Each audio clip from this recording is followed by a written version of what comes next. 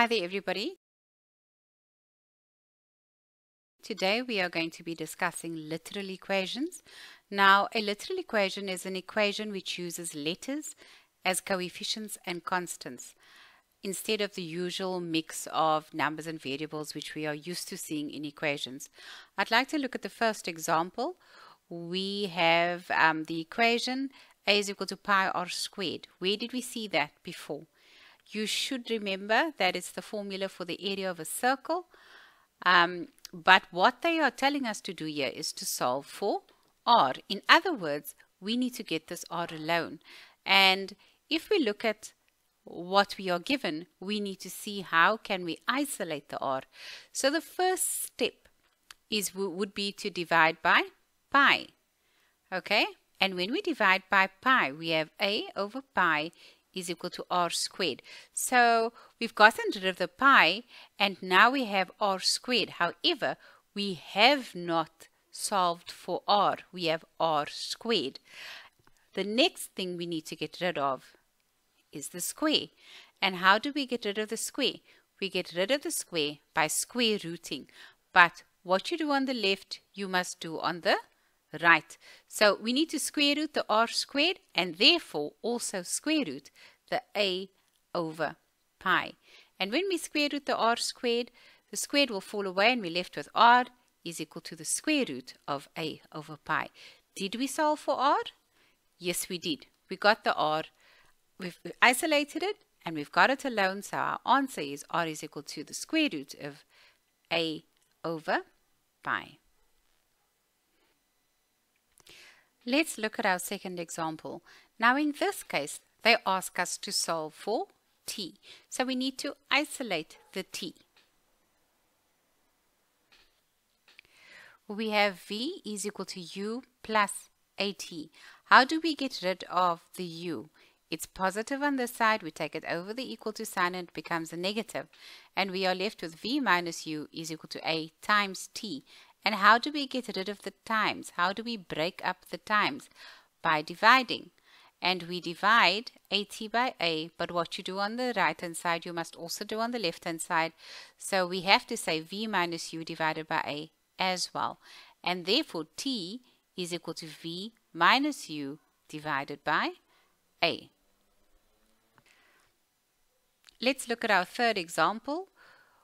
We have x squared plus y squared is equal to r squared, and they are asking us to solve for y. What do we need to do? We need to isolate the y. So it means that we need to get rid of everything else that's on the left hand side with the y. In this case, it's x squared. So it becomes r squared minus x squared. And so we have y squared is equal to r squared minus x squared. And you guys know, what do we need to do when there's a square? We need to square root, but what we do on the left, we must do on the right. So to get the y alone, we need to square root both sides. And when we square root the y squared, we are left with y. And we have y is equal to the square root of r squared minus x squared. Let's look at example 4. So here we have a is equal to 2p and in brackets p plus 2x. The first step would be for us to divide by 2p on both sides so that we can start our process of isolating the x. And 2p divided by 2p will cancel and we are left with a over 2p on the left hand side. And here we have a over 2p is equal to p plus 2x. What do we do now?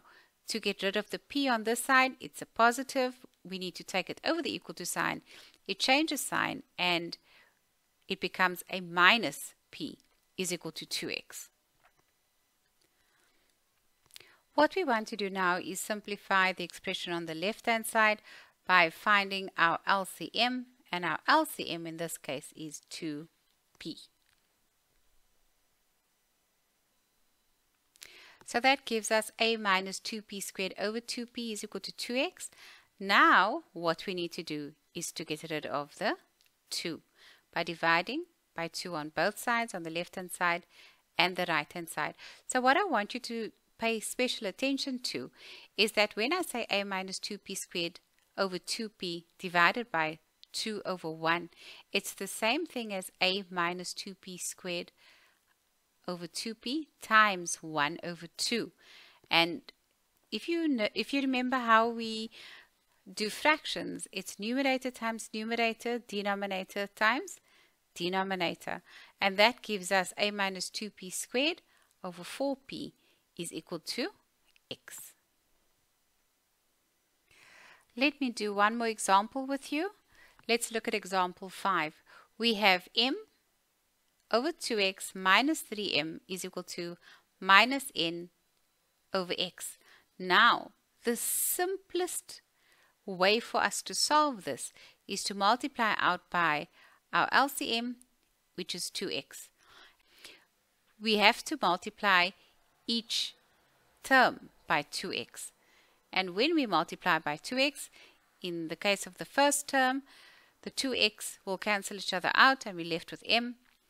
And then we have minus 3m times 2x is minus 6mx is equal to, here, the x will cancel the x and we are left with minus 2n. Okay? Apologies, I forgot to mention that in this case we are solving for x. That leaves us with m minus 6mx is equal to minus 2n. We're solving for x.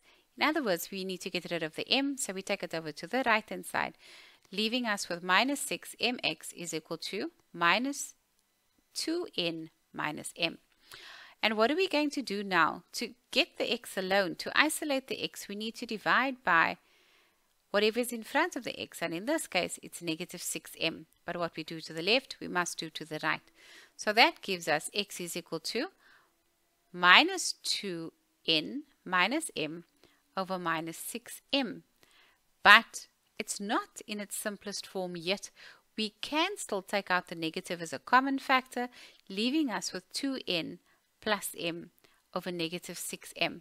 And that gives us our final answer of x is equal to 2n plus m over 6m. Thank you so much for joining us. Please don't forget to share this video and subscribe to our channel. We hope to see you again soon.